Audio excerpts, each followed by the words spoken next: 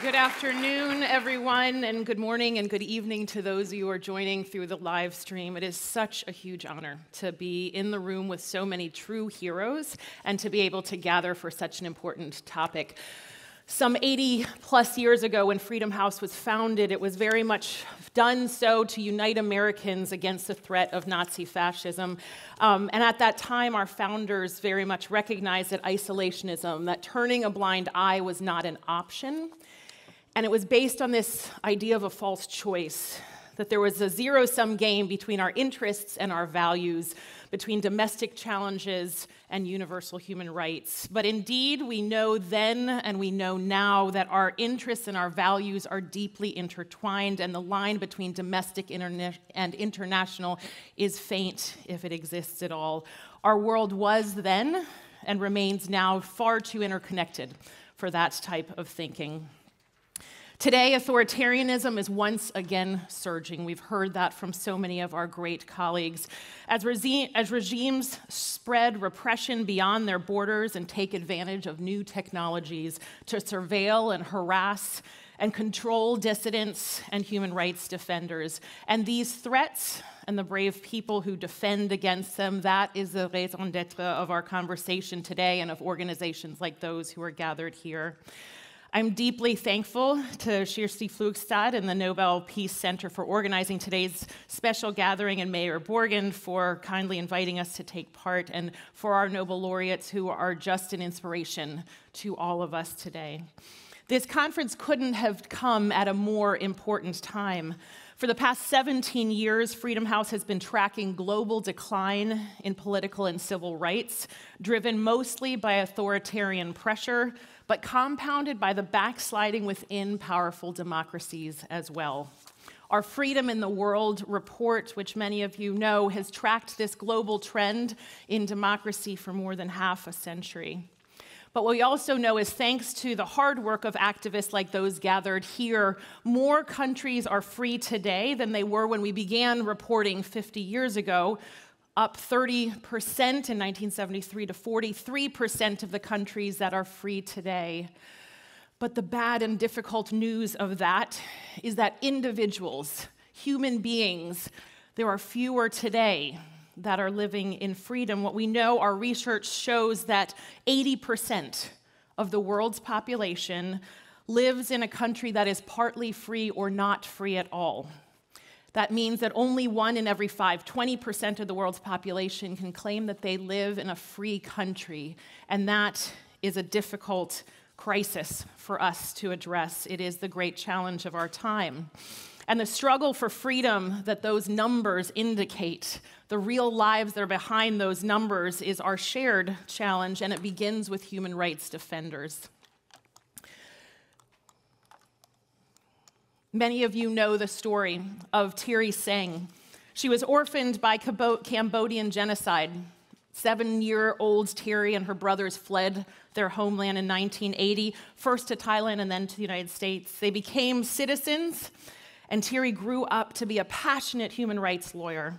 In 2004, she returned to her homeland, to Cambodia, to advocate for human rights and help rebuild its democracy. Despite 20 years of iron-fisted rule by Prime Minister Hun Sen, Thierry was hopeful. But she couldn't help but notice that, faced with the dynamic pro-democracy movement building in Cambodia, Hun Sen was only tightening his grip on power, going so far as to shut down all of the independent newspapers and ban political parties. Thierry blasted Hun Sen on social media, rallied support for political opposition leader Sam Rainsy. And all of that courageous work, all of that good work, resulted in her being charged with treason. And in June 2022, she was convicted alongside dozens of co-defendants and transferred to a remote facility in a far-flung village where she remains today. Similar story to we've heard so many times, isolated from her families and her lawyers and cut off from all contact. Her story is so common but so unique, and it exemplifies the true price of freedom. And no one knows that better than those human rights defenders who are here, who risk everything to make the world better, not just for their communities and societies, but ultimately for all of us.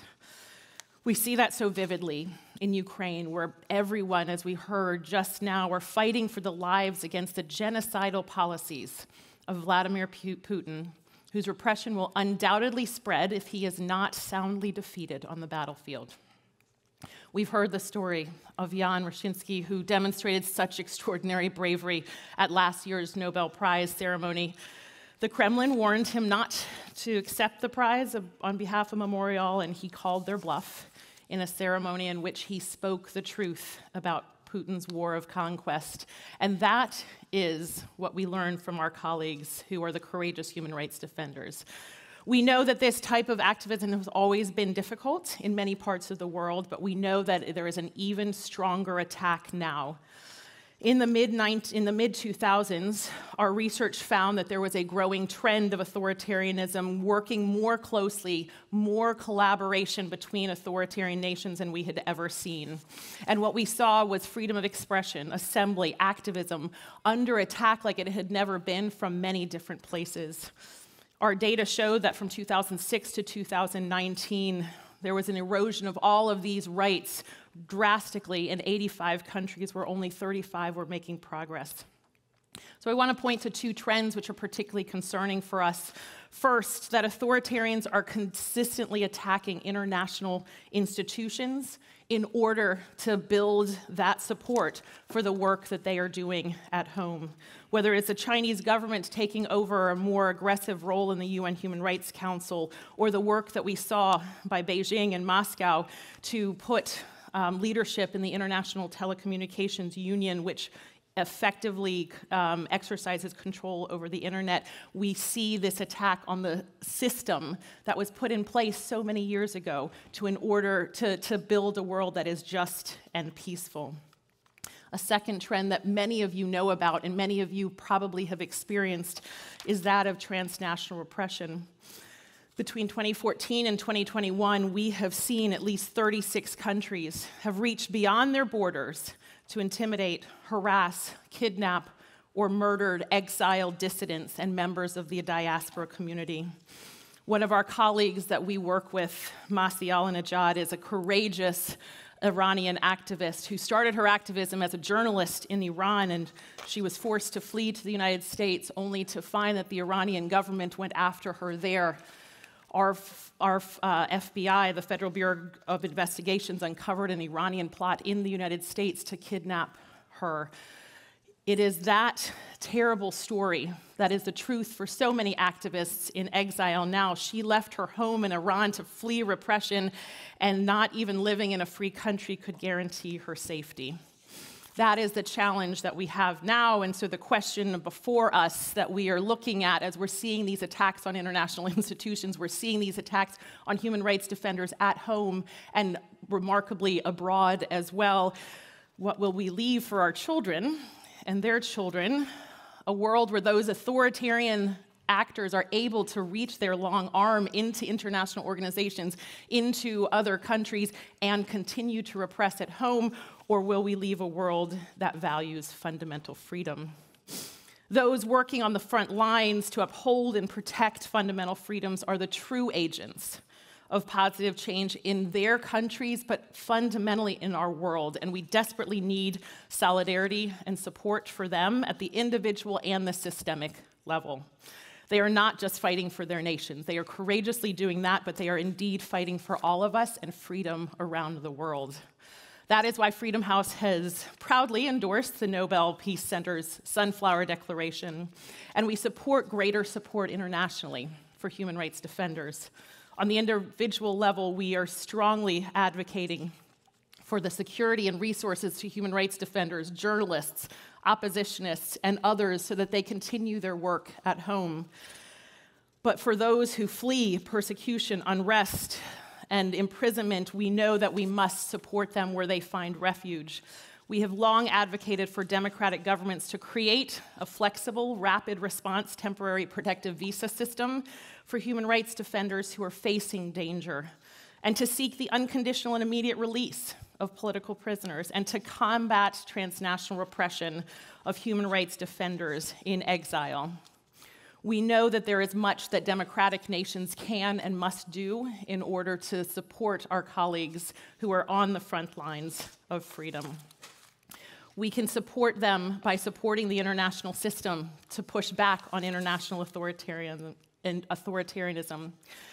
We can and must stand up guardrails to ensure that our leaders of international agencies, wherever they might be, are committed to the principles of democracy and human rights, and that our democratic colleagues also become places of refuge and solace for those who are fighting for human rights. I could talk much more about the great threats that are facing our human rights defense colleagues, but I can also speak at much more length about their extraordinary bravery, the power of their human fundamental yearning for freedom, and the very good reasons for hope. That good will prevail in time. So let me leave this with this. The efforts and sacrifices of human rights defenders benefit all of us, not just in one country in one moment of time. They are indeed fighting for freedom for generations to come, and they need and deserve our support because they are truly in the fight for freedom for us all. Thank you.